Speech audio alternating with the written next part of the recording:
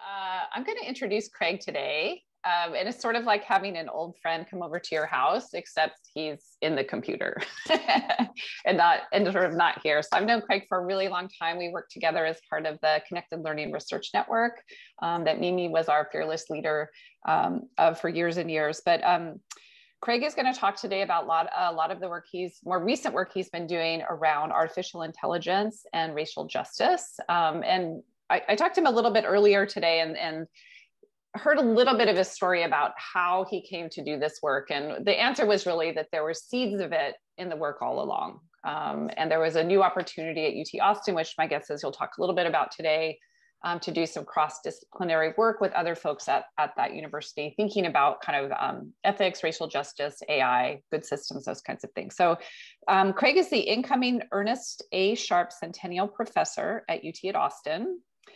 An internationally recognized expert in media. Craig is the author of 6 books exploring young people's engagement with media and technology. His 2 most recent books include The Digital Edge, which explores the changing contours of Black and Latino teens' media behaviors, and Don't Knock the Hustle, which looks at how young creatives are using tech and social ingenuity to build a new innovation economy. Craig's also the founding director of the Institute for Media and Innovation, which is a new boutique hub for research and design, which is in the Moody College of Communication at UT. IMI brings together a unique collection of social scientists, media creatives, journalists, and designers to translate research-driven knowledge into critical and creative engagement with media tech and AI-driven world, that grows more influential every day. He's also the director of UT's Good Systems Racial Justice Research Focus Area.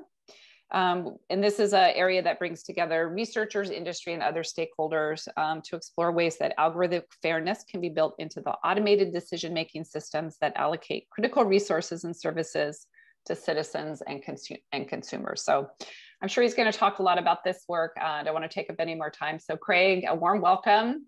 After this session, Craig is going to stick around for another hour to chat and interact with the grad students. So stick around if you'd like to get a little bit more of Craig's time. So I'll hand it off to you, Craig. Welcome. Awesome. Thank you, Katie. And thank you, Mimi, and to the department for the invitation to come and spend this time with you. So Katie, it is kind of like a reunion of sort, right? Kind of coming back and seeing just some dear friends and colleagues who have had a lot of opportunities to have really interesting conversations with. And a lot of the work that I'll talk about today, in many respects, has been inspired by those relationships and certainly those conversations. So I'm going to share my screen and we'll get started.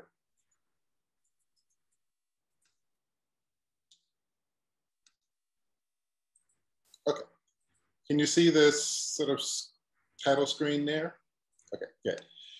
So, so this talk is, Katie noted, is based in part on some work that I've been doing in earnest, really for some time, but in terms of the focus on AI, I would say more within the last 3 to 5 years or so. And some things that have been happening both in my research and then some things that have been happening at the University of Texas in terms of a greater emphasis on artificial intelligence and trying to bring together scholars in an interdisciplinary way to look at the kinds of questions that many people, in fact, around the world are asking about these systems and their impact. And I'll talk a bit about how that sort of came about. But before doing that, I thought it might be useful just to give some of you a little bit of a background. So my work over the years of my academic career has focused primarily on this intersection between race and marginalization and media and technology, particularly as it sort of is experienced from the worldview of young people.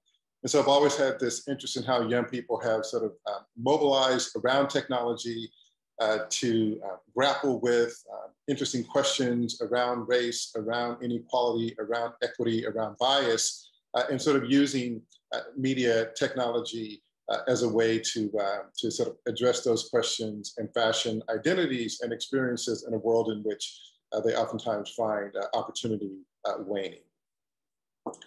That work over the years has certainly encouraged me to sort of think about young people's migration to the digital world as we sort of know it today. They were really sort of early adopters of a lot of the platforms that we take for granted in our lives today, social-based platforms, community-based platforms, video-based platforms.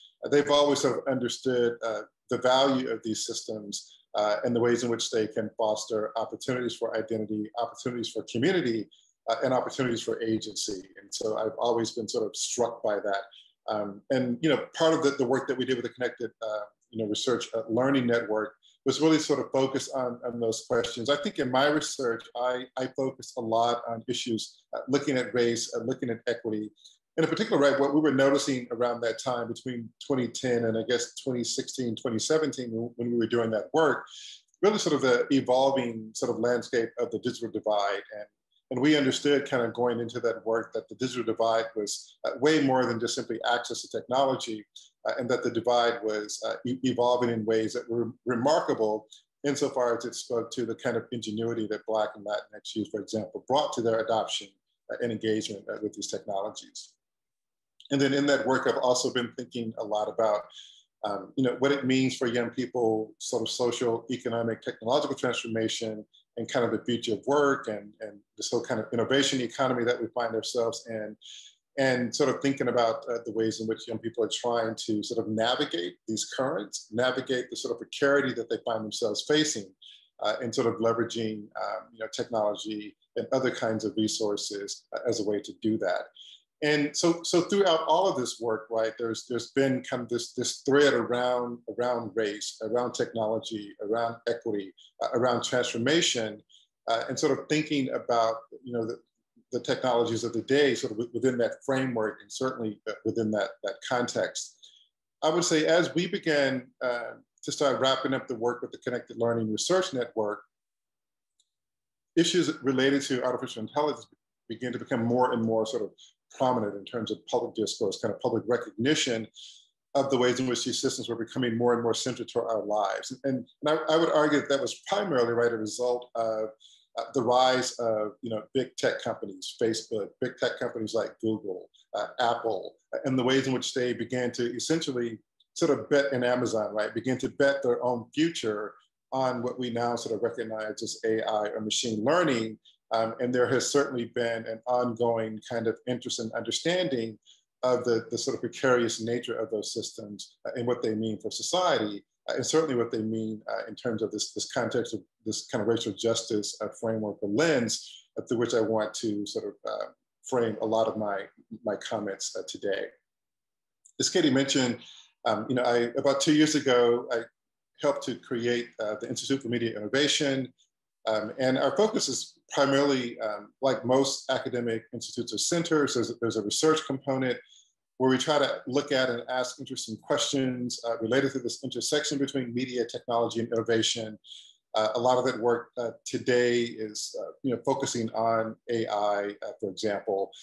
But I always had the desire for the Institute to not only think about media, technology, and innovation, or the future of media, but also to find a way to participate in sort of building that future, prototyping that future in small ways, of course, but sort of linking research to also trying to design and offer, right, what we think might be a solution or what we might think might be a counter to some of the problems that we see in the media systems and technologies that we experience today.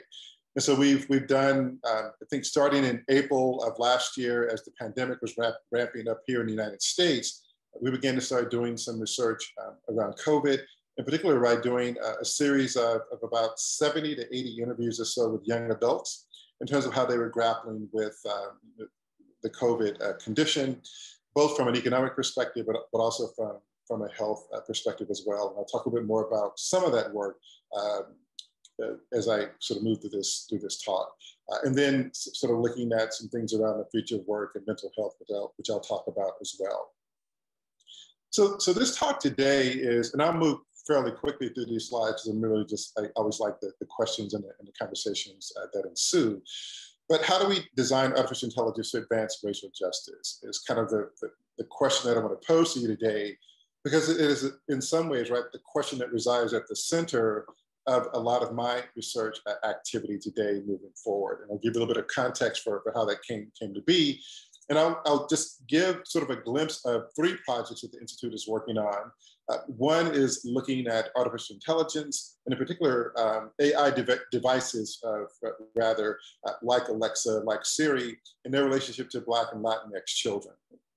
And the second project that I'll talk a little bit about is some work on mental health that we've been doing. And then the third project is some work that we started last fall, and that work has continued to evolve with the city of Austin in thinking about AI through a racial justice lens. So Katie mentioned good systems, and real quickly, good systems is a grand challenge that was supported by the president of the university about 2 or 3 years ago. That was Greg Finbus at the time. And then also the Office of Vice President for Research here on campus. And good systems essentially is, I think, what many people would translate as ethical or responsible artificial intelligence. But the challenge, right, was for university researchers and graduate students to come across sort of their disciplinary lines or boundaries and propose research that might address issues around AI and how we might think about ethical or artificial intelligence. And so the idea, right, was in some ways is to create these sort of dynamic teams. And what I mean by dynamic, right, is sort of bringing people together who otherwise might never come together in conversation. People from information studies, media, health, natural science, engineering, computer science, you name it, and encouraging them to sort of think together, think about research that they could do together, how their different disciplinary expertise might contribute to such a project, and then provide us some seed funding for those projects to launch, and then hopefully to find external funding elsewhere. So good systems is sort of framed around, I would say, 3 broad kinds of research questions. Defining what is a good system. So we might ask, for example, good for who? As simple as the word good, seems to be, I think in this conversation that many of us are having about these technologies, what is good AI, for example, or AI for good? It turns out, right, that what might seem so simple is extraordinarily complex, and there's just a lot of debate and tension around that word good. And so we try to grapple with it within the context of our work. Another sort of research framework question is sort of, how do you evaluate a good system? What constitutes a good system? What are the metrics? What are the measures for assessing and being able to make those kinds of determinations of whether or not a system sort of meets a certain standard that might qualify as good? And then finally, from a technical perspective, but also I think from an ethical perspective, how do you build a good system? And so part of what the Good System Challenge did was it asked researchers to attend to these questions. It certainly addressing at least one, and the projects that they were really interested in funding would figure out ways to address at least 2, if not all 3 questions. And so that just gives you a little bit of an orientation in terms of what Good Systems is attempting to do. Back in the late spring, early summer, Good Systems reached out to me wanting to sort of think about how Good Systems might allocate some of its resources to sort of speak to this issue of systemic racism. This, of course, right, was in the wake of the murder of George Floyd, Breonna Taylor.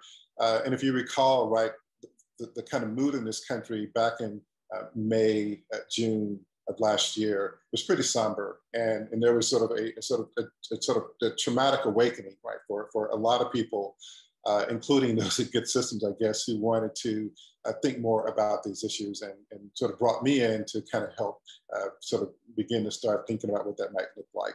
One thing led to another, and we essentially created a racial justice research focus area, which was designed to really help Good Systems sort of figure out how to organize projects to create a community both within the university, but also within the community, to begin to start addressing these issues in as substantive a way as possible. So many of you are probably familiar, right, with the literature looking at, systemic racism, structural racism, as it relates to AI, as it relates to machine learning, as it relates to, just the ways in which these kinds of technologies are becoming more and more persistent. So we're thinking more and more about, the work of people like Sophia Noble in terms of looking at algorithmic discrimination. There have been a number of different experiments that people have conducted that have began to sort of track the ways in which bias functions in a lot of these technology systems. Probably, most, I wouldn't say most, but certainly a great deal of the attention has focused on sort of the deep and disturbing implications of what we might call, predictive policing, and the ways in which that apparatus has embraced technology in ways that have generated a lot of concern, a lot of tension, and raised a lot of questions in communities around the country and certainly around the world. And then, certainly just the failure of these systems to work for a variety of reasons, biased data sets, sort of limited visions of how these technologies might be used, and sort of thinking, for example, about some of the problems that have emerged with technologies like facial recognition, for example. So, this question about, how we begin to understand, these technology systems. Some refer to this as kind of the black box phenomenon. This idea, right, that we really have no idea about how these algorithmic practices or functions operate, right? This sort of notion of the black box is oftentimes used as a way to sort of speak to the degree to which a lot of these actions are hidden, they're concealed, they're proprietary, and we have no access to them. And that sort of creates a situation, right, where there's no transparency, there's no accountability for the kinds of ill implications, right, that these systems can and oftentimes do reproduce. Here's just a really interesting graphic, sort of looking at the unreliability, of facial recognition and some of the problems and concerns that people have raised with the system that was being adopted, let's say, for example, by law enforcement, and used in ways that certainly rendered certain populations more vulnerable, right, to a false match rate. And what you basically see here, right, is when you compare Black women, Black men, and to some degree white women to their white male counterparts, the rate at which there's these sort of false matches being made. In other words, the facial recognition software wrongly identifying them or wrongly matching them, again, sort of speaks to the kinds of racial blind spots that went into the very design of these systems, and perhaps more importantly, the adoption and spread of these systems in sort of high stakes institutions, perhaps none more so than law enforcement. Some of you are probably familiar with, I think this was back in January of 2020. According to the New York Times, this young man from Detroit was the first to be falsely arrested as a result of a bad mismatch of facial recognition software.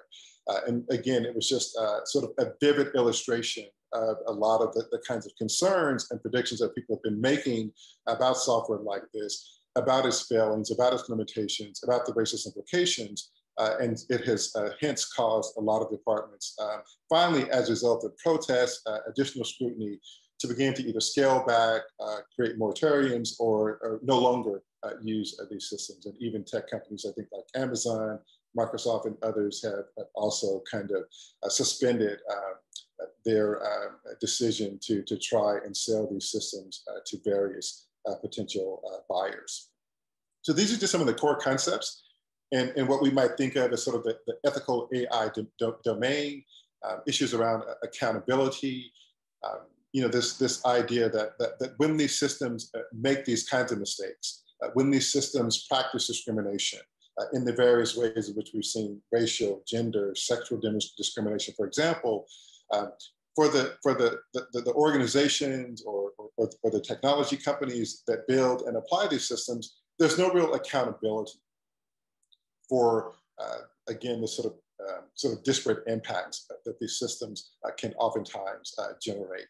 Again, no transparency, and trying to think about the ways in which these systems might be fair.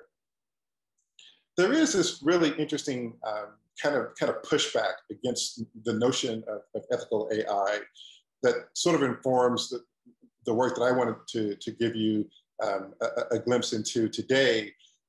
And some would argue, right, that the ethical AI framework is just insufficient in terms of really beginning to deal with what's at core with these systems, and that is the problematic ways in which they are designed, the limited context and frameworks and sort of values that go into the design, who's designing these systems, who's building these systems, and who's using the systems.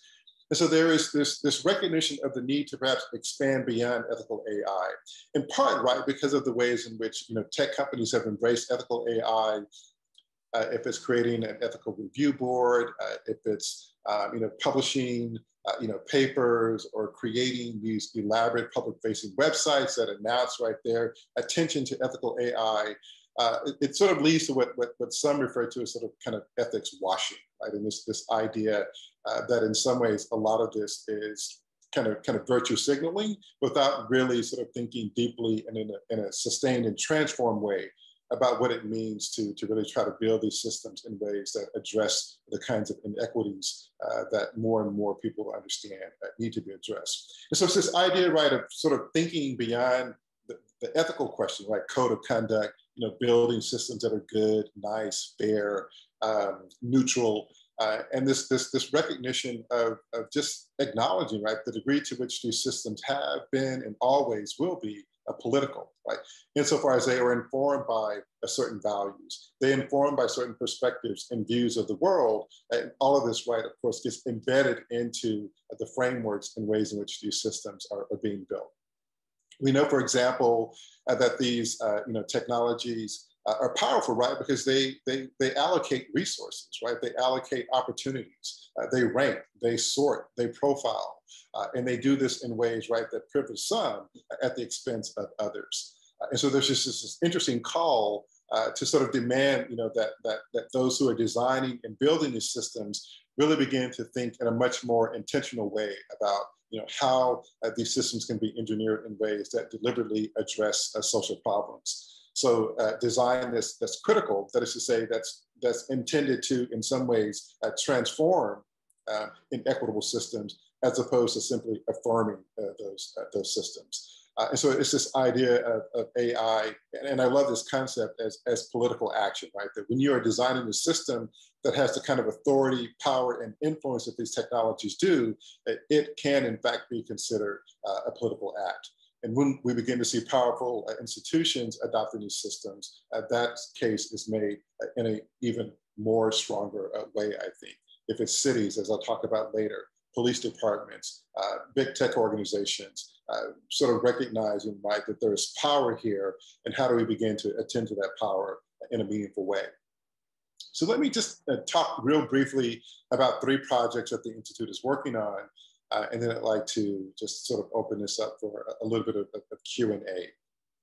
So one of the first projects that I and some of my collaborators from the School of Information at the University of Texas pitched to Good Systems was looking at the relationship that Black and Latinx children have with AI devices.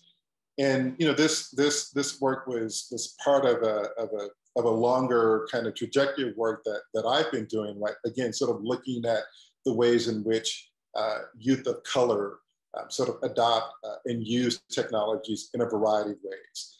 And sort of the recognition, right, that how we have historically thought about the digital divide, the tech rich and the tech poor, haves and have nots, that those frameworks in some ways, right, don't quite sort of attend to the realities today.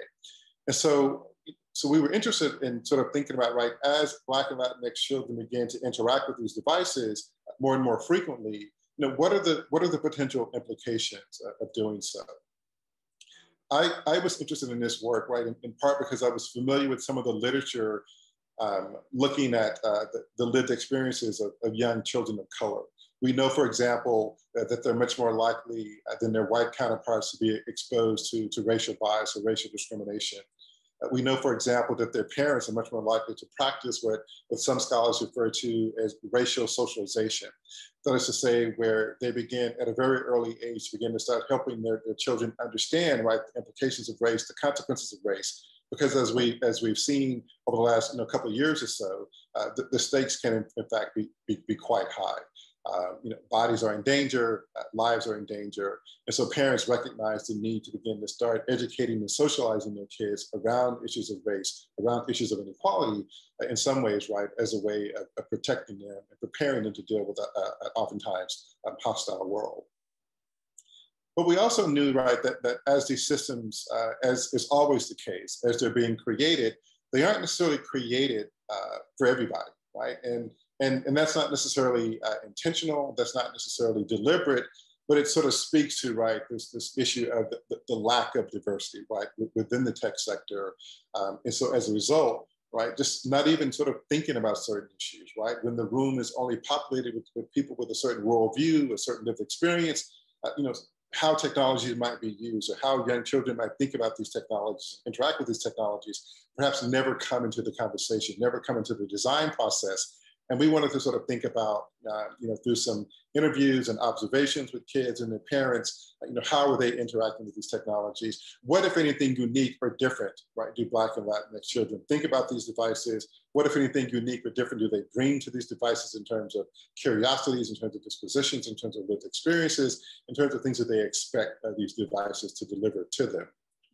And so we sort of reviewed some of the literature, right? And we know, right, that people who have done similar kinds of things, either with AI or with machines or with toys or robots, these are just some interesting things that we've learned and sort of understood, right? Is that some young children think of AI as trustworthy, in some cases even thinking of them as friends, or the ways in which they, but also develop some really interesting perspectives around using their own kind of language and sort of frameworks, which are obviously very different cognitively than adults, but sort of understanding, right, the sort of creepiness factor, right, of some of these technologies, the ways in which they respond to you, or the ways in which they make certain assumptions about who you are, or because a lot of these devices are trained basically to learn from the data inputs, how that might create, right, some unsettling kinds of experiences with these devices.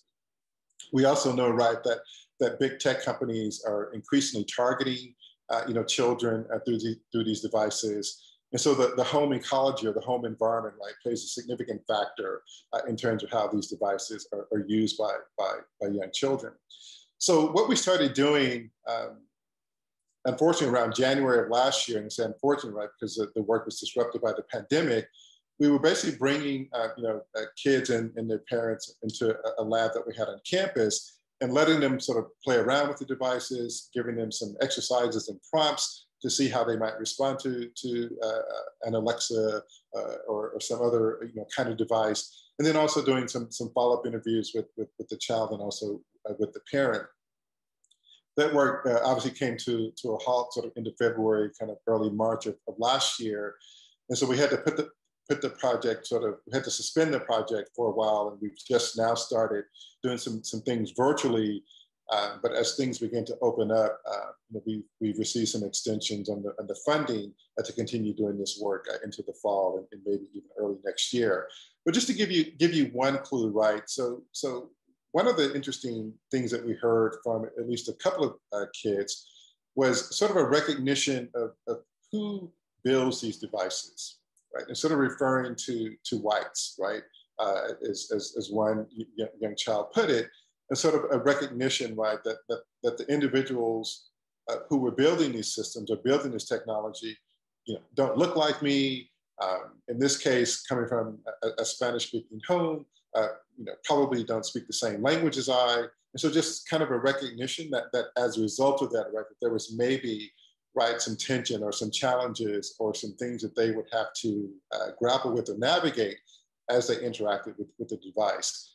And I think we were struck by the degree to which at least some kids were able to articulate, right, an idea, a concept, or a framework for thinking about this as something that was built. This is something that was engineered. This is something that was designed by someone who maybe has a worldview or lived experience that's different than mine. And how might that sort of influence, how that young person might think about that device, connect to that device. Those are kind of some of the things that we wanted to explore and think about in that project. It raises a lot of questions, right, in terms of, as we think about kids and their relationship to these technologies, obviously issues around privacy. You know, when I was finishing doing the research for the book, The Digital Edge, I in the final chapter, the conclusion, sort of trying to project forward and really thinking about, you know, the increasing importance of data literacy, for example, or AI literacy. And I would say that it was, you know, in part, right, you know, some of that work and research that we had done, which again, sort of kind of propelled me to do some of the work that I'm doing today. And so those are just some things that we're thinking about as it relates to that particular project. The second project that I wanted to share with you is some work that we're doing around health and wellness. And this project started in a very explicit way back in early 2019. But as I began to start kind of conceptualizing what I thought I would like to try to attempt to do with this research project, it really forced me to think about just the trajectory of my work. And what I began to understand is that oftentimes, implicitly, I've always had an interest in young people's wellness. So even when I was sort of thinking about and writing about hip hop and writing about Black and Latinx youth and urban youth and sort of the ways in which they were adopting and using technology in really innovative and creative ways, there was always an implicit sort of wellness element or component there, right? Sort of recognizing that in some ways, adoption of this technology, articulation of an identity, the expression of oneself, the creation of a community was in some ways, right, about building and sustaining opportunities for wellness, right? Again, in the face of systemic racism, in the face of waning, and in some cases, virtually no opportunity for mobility. And so, you know, it's always been there, you know, sometimes a bit more explicitly, but I began in 2019 to really want to do some work, you know, kind of in the health and wellness space. And so we put together a design team. And so we started doing interviews with mental health professionals, and we started doing interviews with young people who have sort of used, let's say, a mental health app, for example, or turned to, you know, some other, you know, platform, technology platform to engage in some type of conversation around mental health. But I had also sort of recognized kind of informally over the course of my research, because I've always sort of, you know, tracked young people's, what I call their sort of digital media and technology behaviors. And this is focused primarily, right, for example, on their adoption and use of social media. So just following, right, how they use social media, following the conversations that they have in the context of social media, hashtags, influencers, and things of this nature. I started recognizing, this is probably 3, 4, 5 years ago, conversations around mental health, or conversations around addressing mental health, defining mental health, understanding mental health. And it struck me, right, and this in part, right, was very much informed by the work that we were doing with the Connected Learning Research Network, is that we sort of understood in that work that we were doing, you know, the work that Katie alluded to, that Mimi was sort of leading in terms of our entire team.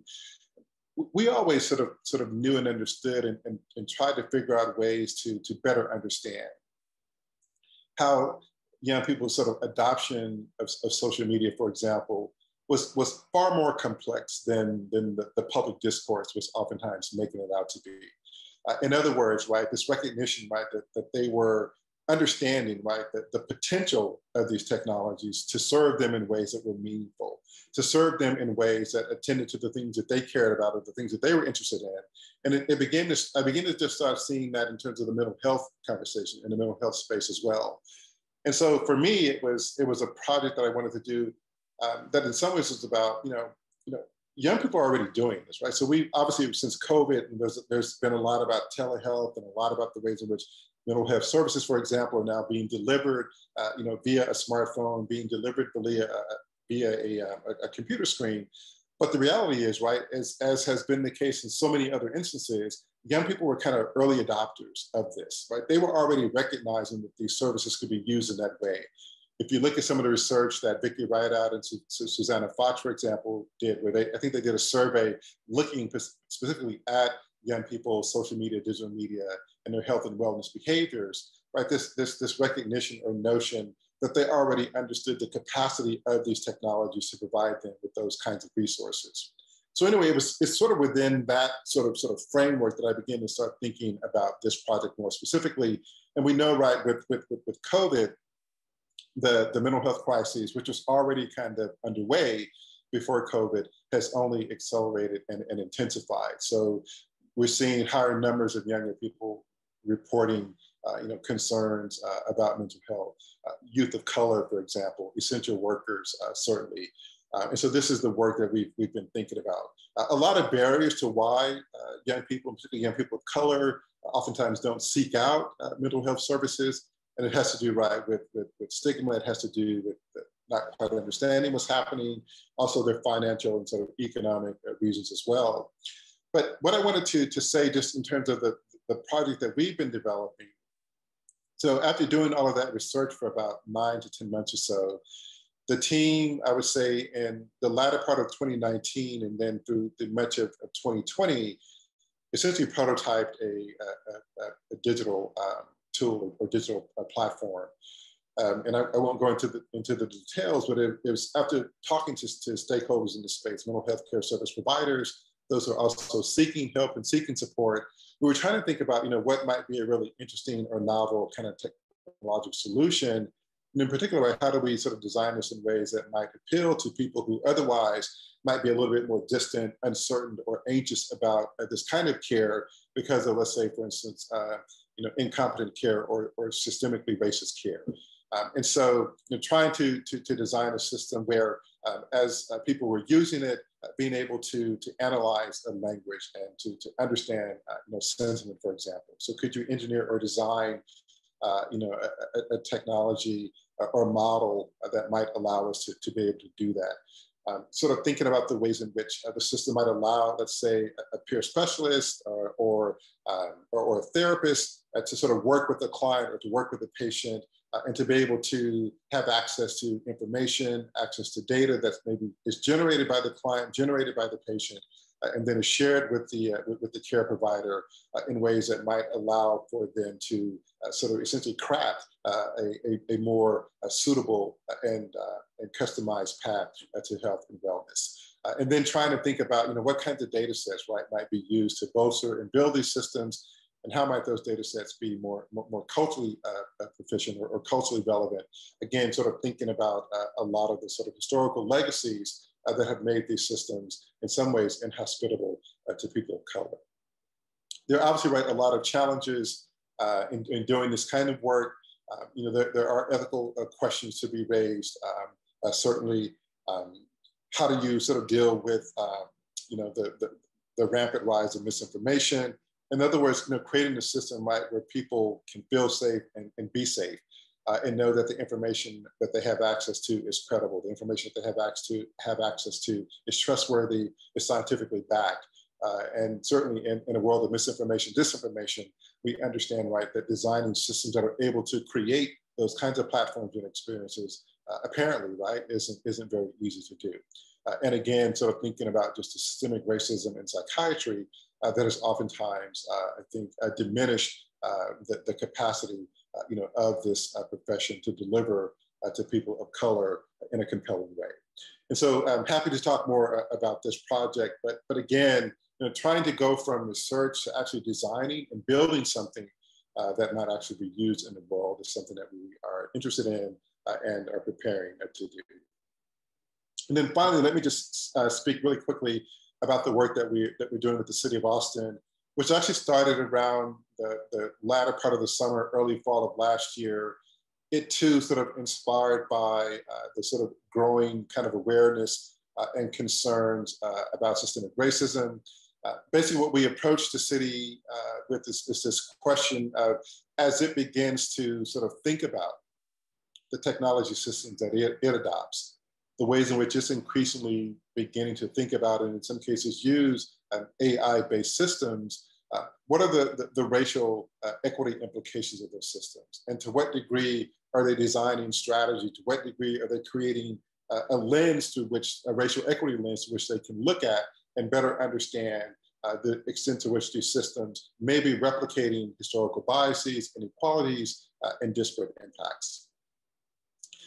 We know that, in some meetings that we've had with some city leaders and researchers from other cities, San Antonio, Los Angeles, New York City, for example, we know that more and more cities are beginning to adopt and integrate these systems into their operations for a variety of reasons, right? In some ways, right, the perception that many organizations or businesses have, and that is that these systems can lead to greater efficiencies, right?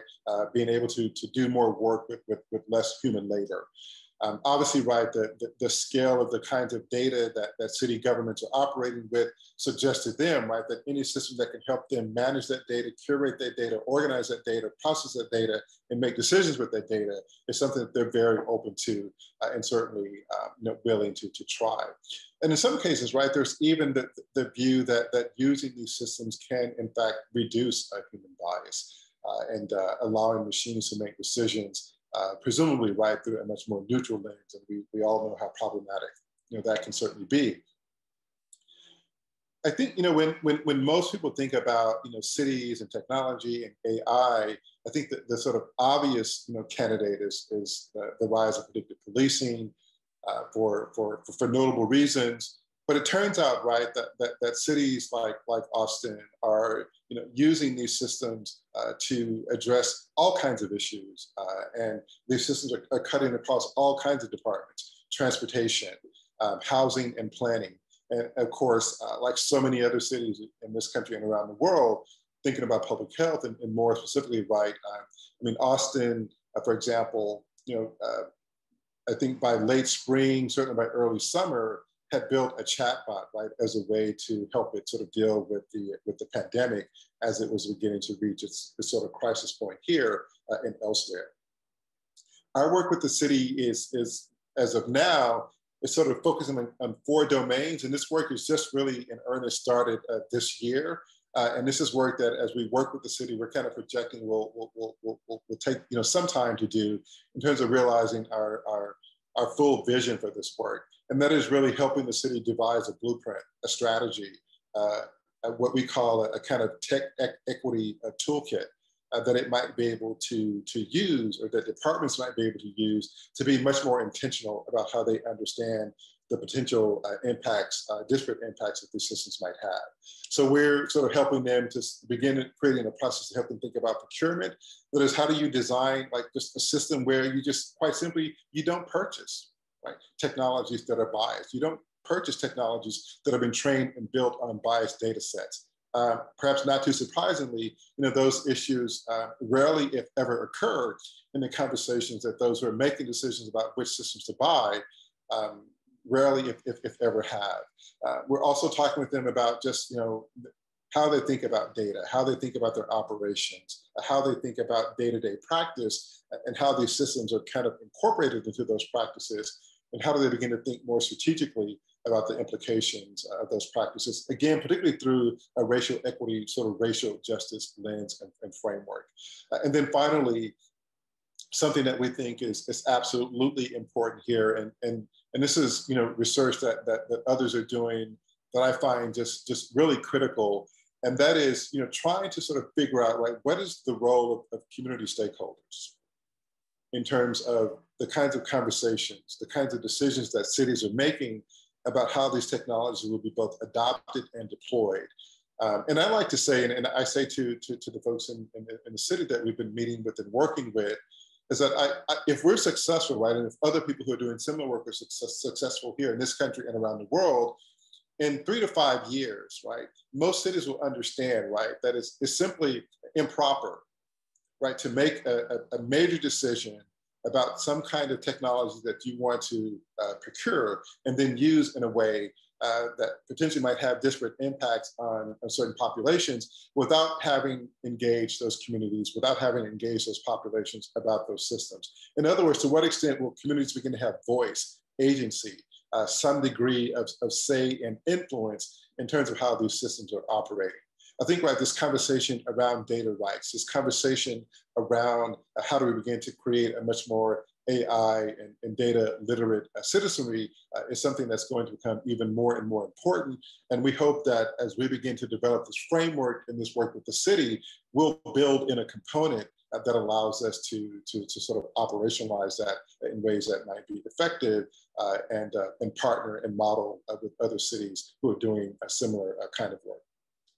So I'll stop there and happy to answer any questions, or if you have any thoughts about any of the projects or any of the work that we're doing, very happy to hear more about that. Awesome, thanks, Craig.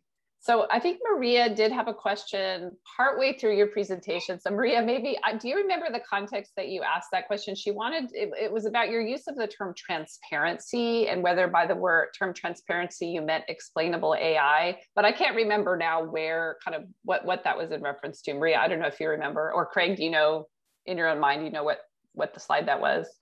Yeah, it may have been where I showed maybe the black box. And this idea of the sort of the secret or hidden or concealed nature in which these systems make decisions. And so, yeah, I think that the literature on transparency is certainly growing. And some of that, right, can be interpreted as explainable AI. I think some of it is, this idea that, the need for people to understand, right, how decisions get made, particularly, right, decisions that are high stakes. You get rejected for a job, or you get rejected for a loan, or you get rejected for something else, right, that has real consequences in terms of life chances. And the idea, right, that we have no way of knowing, right, how that decision was made, how you were evaluated or assessed, and how that output was rendered. And there's this view of this recognition, right, that these systems, in order to address and be sensitive to those kinds of concerns, need to be and should be much more transparent. Particularly, right, if you're thinking about, public, institutions, right, that are using these kinds of technologies and basing decisions on that. So cities, for example, local governments, for example, we know that corporations and big tech companies, oftentimes make the claim, right, that the algorithms are proprietary and that they're trade secrets. But there certainly have to be, I think, we have to reconcile, right, those issues with the need in some ways to better understand, again, how these systems render their decisions and how those decisions impact people's lives. Great. All right, if you guys have a question, can you put a plus in chat and I can kind of call on you so I know, or you can wave your hand wildly so I can see you on video. Surely you must have some questions. All right, Roderick, thank you.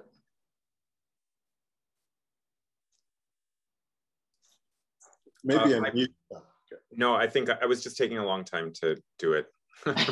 My Zoom skills have not improved in any way in the past year.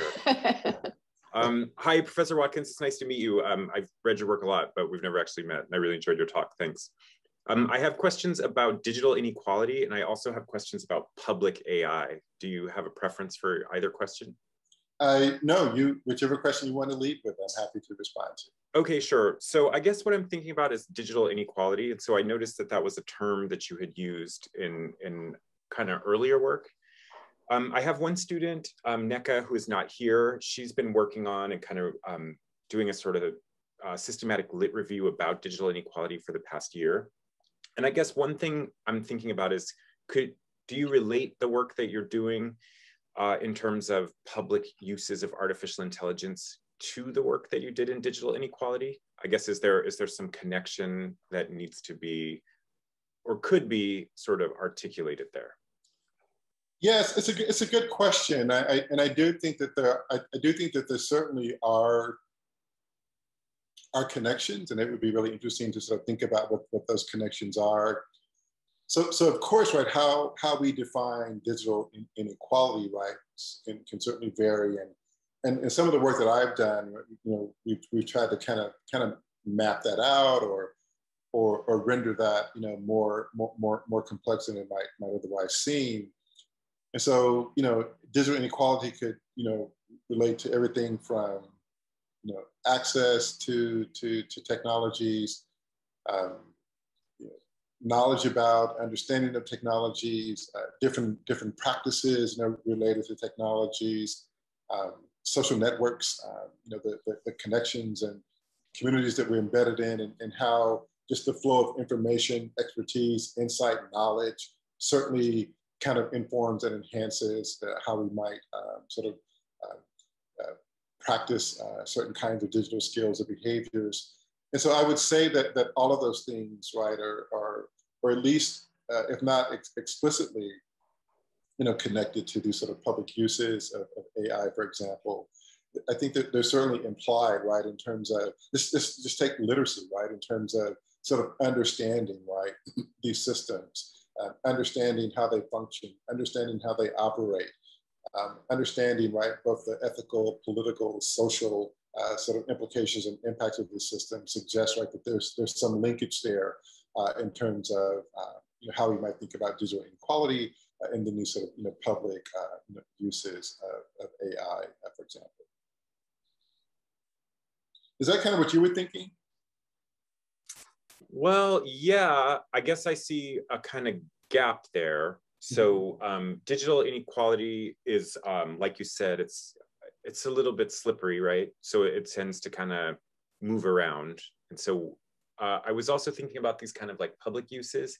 And I was thinking one way in which they are connected does seem to be that there is an implied kind of normative aspect that both in digital inequality work, and then like you were talking about these kind of city agencies, this kind of pressure that they feel to become kind of data driven or to use artificial intelligence. I guess one obvious, my mind kind of went to normative and sort of coercive aspects of these concepts more than, and also kind of presumed deficiencies. Right. Yeah, no, I think that's certainly a good way of thinking about it and framing it. You know, one thing that struck me about what we're learning from, you know, our conversations with the city and some conversations that we've had with people in other cities as well is the degree to which these systems are gradually being adopted more and more without a real sort of adequate understanding of kind of what's at stake, or even sort of, you know, asking questions, you know, related to some of the things that I've talked about here and certain things that other people talk about in terms of bias, in terms of, you know, the failure or unreliability of these systems, in terms of disparate impacts, in terms of, you know, thinking about the kinds of historical biases or data set biases that go into these systems. I mean, you know, the idea that cities would be invested in these kinds of technologies without really thinking in any robust or meaningful way about this, you know, suggests, right, that these kinds of literacies or understanding or knowledge of these technologies, it's not just kids, right, who don't get what these systems are about and what they do, but it's professionals and adults who are in, you know, pretty high decision-making and authority-driven spaces, you know, also oftentimes bring little, if any, understanding to some of these issues in any depth way. All right, other questions? We have about 2 minutes, so maybe we have time for, oh, unless, Craig, did you have something else? I see Ellen with her, Elen, or E-L-E-N. All right, great, yes. Yes, thank you for your talk.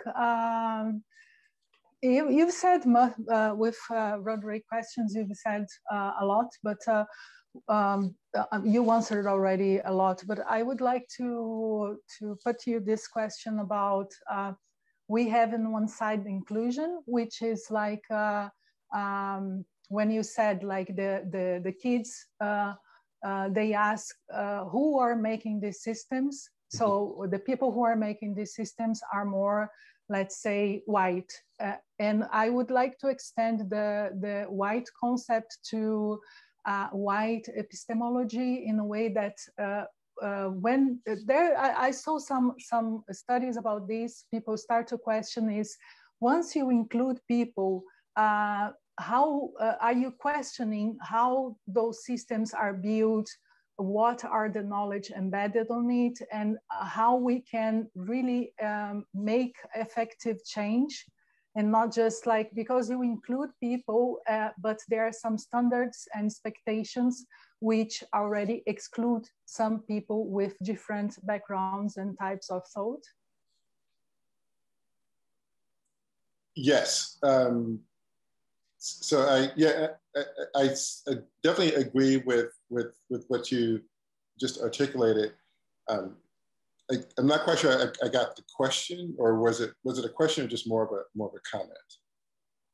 I'd like to hear from you. How do you see this, and for your research, how do you see like people who are being included, like people of color, different types of people, how they are building these systems? If they are doing the same thing, we will not have a good outcome either, because so how they are embedding, like put inside the systems all this questioning that make prejudice, that makes prejudice. So I guess partly, if I understand your question, is if we start, creating, design teams, that are more inclusive, engineering teams that are more inclusive in terms of race, in terms of ethnicity, in terms of gender, in terms of language, in terms of sexuality, what are the prospects then for perhaps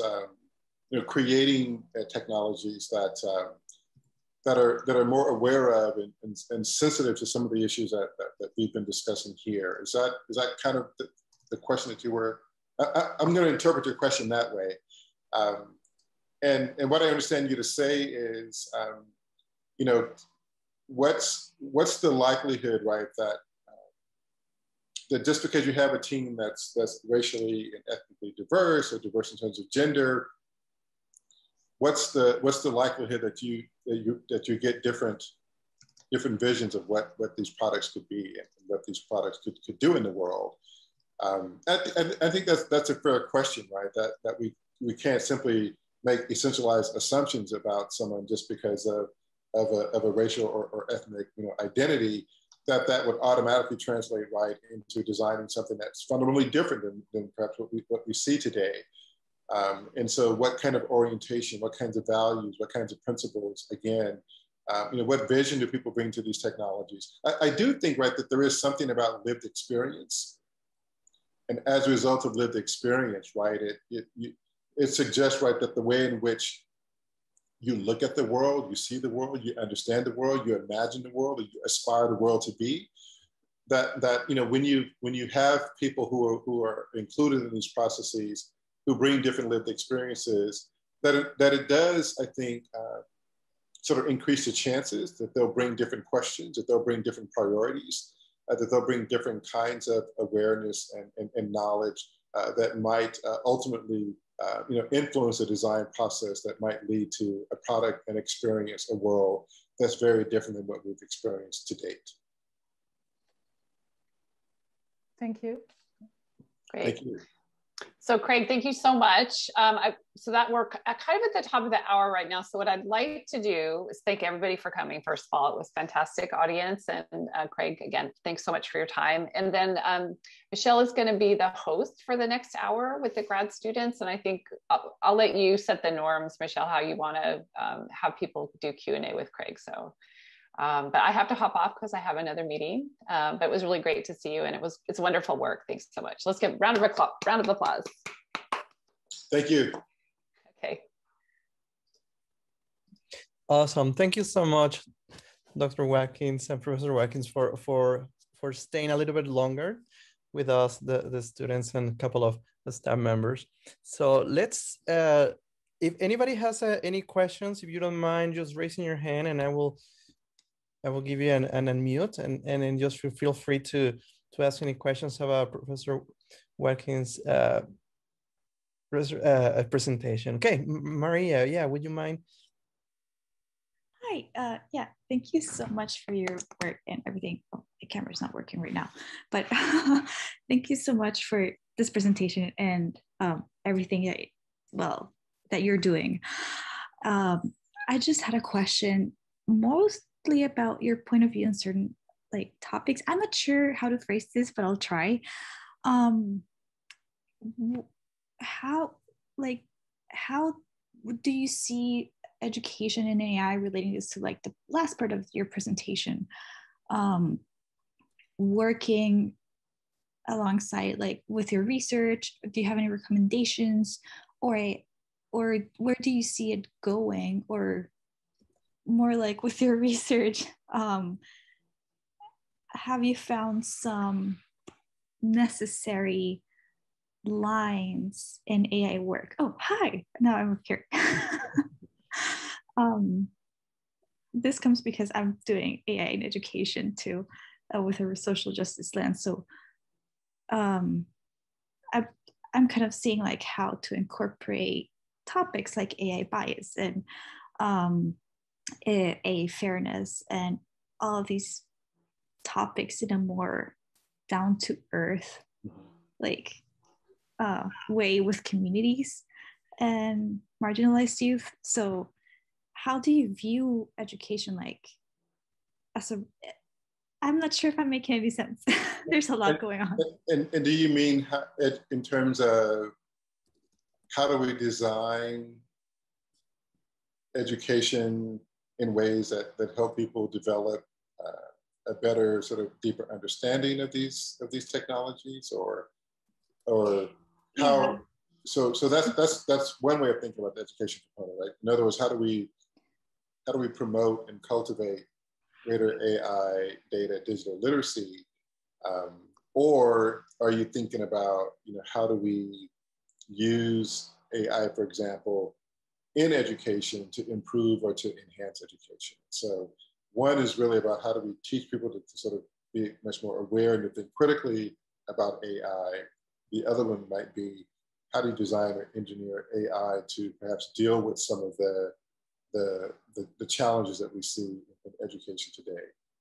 Could you use technology to make learning more customizable? Could you use technology to identify, where students are perhaps weak or strong, and then you design curriculum or design opportunities to address those strengths and weaknesses using, this data that you might have access to help you make those kinds of determinations. So does that make sense, right? So there are many different ways in which the AI and education conversation come together, and I'm just wondering which framework are you thinking about? Yeah, I think I was thinking about all of them at the same time, so sorry for the confusion. I think I want to start with the big, what is the role, like what would be the goal in your experience of education in AI relating to the communities and the like marginalized communities? Yeah, I would say, and again, I'm sorry to do this, but so when you say education, do you mean not necessarily school, right? But just education in terms of just knowledge? Yeah, like use of AI literacy and AI citizenship more like in that way of acquiring knowledge. Yeah, because sometimes education it's like, school, right? And AI, but no, it doesn't seem like that's what you're asking. So I just want to get that clarification. I'm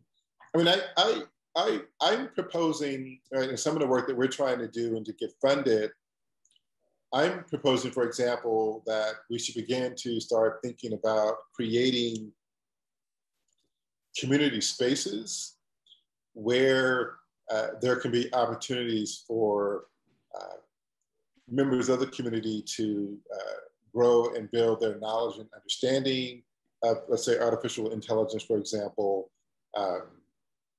If it's through, workshops, if it's through, forums, if it's through events, but things that are based, within a community, therefore they're accessible to people within the community, to begin to start creating opportunities, begin to start creating forums and spaces for them to talk about these issues, right? In some cases, they have formulated ideas and opinions that they want to share, and there maybe aren't any designated spaces to share that in a collective way. In other cases, right, they may not necessarily have the language or understanding, but nevertheless, they still may be interested or certainly understand that they should perhaps have more knowledge about these systems. But I think, right, figuring out ways to foster, opportunities for communities to come together, for communities to, in a lot of cities, you're beginning to see, let's say in the case of like city leaders or city departments, beginning to have, public forums and opportunities for the community to come and have, public comment or open comment on, whether or not the police should use drones, for example. We just had a conversation like that here in Austin, where people came together and they had a chance to sort of share their thoughts. People that are from the community had a chance to share their thoughts, their concerns, their anxieties about the city using drones, where they're using those drones, how they're using those drones, what they're using those drones for. And you could argue, right, that opportunity to have that conversation, that opportunity to make public comment is an opportunity for the community to start building, platforms for education, for growing knowledge and growing further understanding of these systems and what's at stake. Thank you so much.